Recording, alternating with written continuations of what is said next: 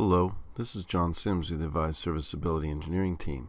In this video, I'll cover how to configure PLDS, otherwise known as the Product Licensing Delivery System, access on Avaya or System Manager for Avaya B5800 branch gateway purposes. Before we get started with the quick configuration, first a few notables. System Manager Download Manager helps you download software releases either from Avaya PLDS or SFAP. Software Firmware Access Policy is used for legacy devices like Communication Manager and Media Gateways, but starting in 6.2 release, System Manager will now also support the B5800 branch gateway whose software is available in the Avaya PLDS system.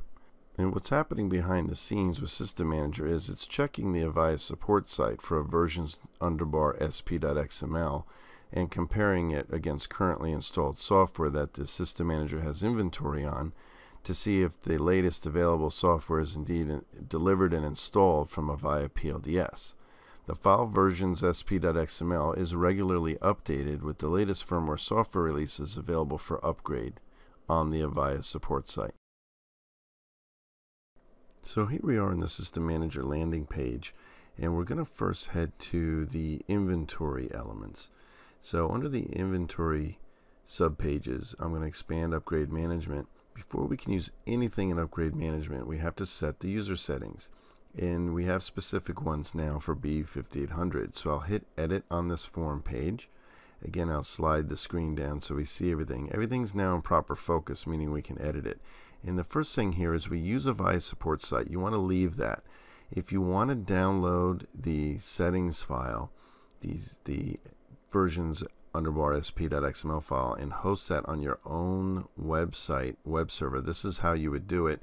You would uncheck that and provide your other server. But we advise you use the Avaya support site, of course, pointing back to Avaya to control that file. And then for SSO, of course, you'll use your account handle and you'll confirm your password. You'll enter your password and confirm it for your single sign-on login. Now we can also give you a proxy configuration here because most corporate configurations or networks, I should say, rely on a proxy server to access the internet. So here's where you'll checkbox use proxy and you'll enter your proxy server by fully qualified domain name or IP address and the unique port that you have to communicate to the proxy server on for your web traffic. Now we've entered everything we need for PLDS. You can safely ignore all of this SFAP configuration at the bottom of the screen. We really only need the top part of this configuration screen for user settings for B5800 purposes using PLDS. So I'll select Commit on the page, and if you check status, you'll see that it saves successfully.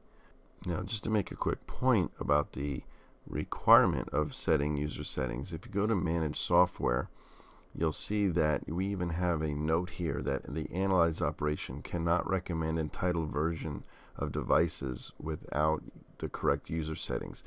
So in order for B5800 devices that are inventoried and analyzed by System Manager, the PLDS settings have to be configured.